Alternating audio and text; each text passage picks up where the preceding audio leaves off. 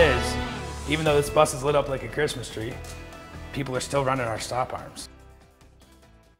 It's a widespread problem here in Ohio. People driving right past stop school buses, putting children in danger. And now one Northeast Ohio school district says a new law will make the problem worse. Starting July 1st, Ohio drivers are no longer required to have a front license plate on their vehicles. Our 5 on Your Side investigator Joe Paganakis explains why local school officials say saving the front plate is a matter of safety.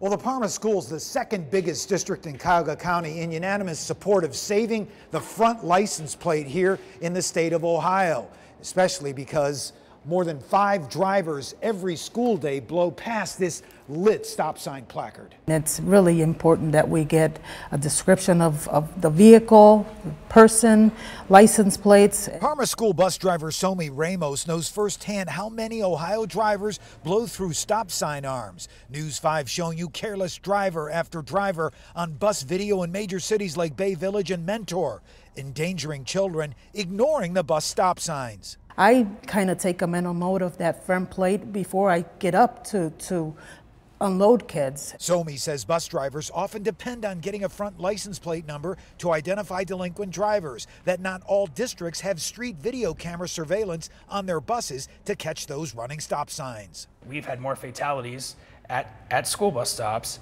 from passing motorists than we have in the past 3 years than we have in 20 years.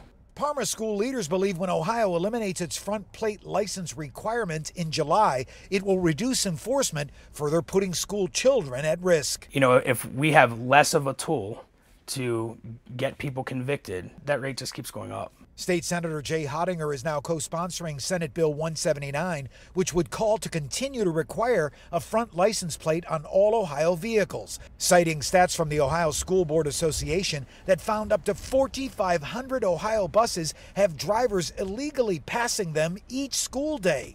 That maintaining Ohio's front license plate is one sure way to continue to fight back against a growing safety issue. It's not only about the safety of our students, but the general public. You know, this helps with Amber Alerts, with Silver Alerts. You know, identifying vehicles is a huge thing. And the Parma School District encouraging its parents to come out in support of Senate Bill 179 by contacting their state representative or state senator. Senator Hottinger, meanwhile, hopes to have the bill up for a vote as soon as possible.